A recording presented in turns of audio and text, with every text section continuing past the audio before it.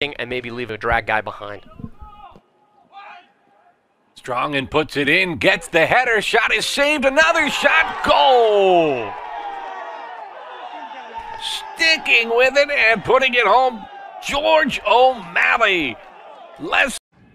Hornsby, senior out of Germany, near turnover here. Good touch from Evans to try to go the other way. That's a really bad entry pass into the goalkeeper, and now it's a turnover. Infuso ended up with it. Infused himself into the situation. Hofstra attacking the box, and another goal! Hebeker puts it in on the deflection, and Hofstra's up 2-0. They really operate with 3 backs, and they send a wide back up. Uh-oh, great header! Saved initially by Parada, but another rebound goal. Storm Strongen putting that one home. W little team meeting out there on the field. We see it again. Hebeker, great cross, great find on the back post. Initially headed down by Vowinkle, and a great finish from Storm Strongen. I'm out finding some people. This game is changed pretty drastically.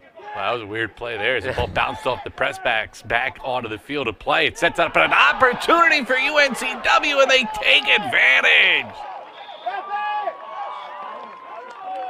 Parker Norris sneaks it inside the far post, and the Seahawks are on the board. All that often in the first, in the first 70 minutes of this game, mostly been because he's been a center focus of the defense. Header towards the back corner, and another goal for UNCW.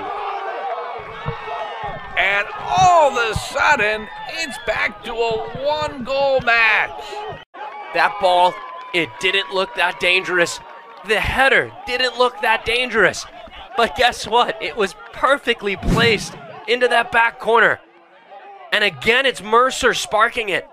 Look at this from Jacob Evans. He just gets it there.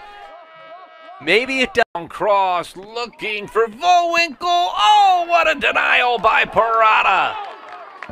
Starts with Hebeker in that excellent settle into it right there off of the free kick. They're just going to go to the corner flag here. Wow, what a tackle.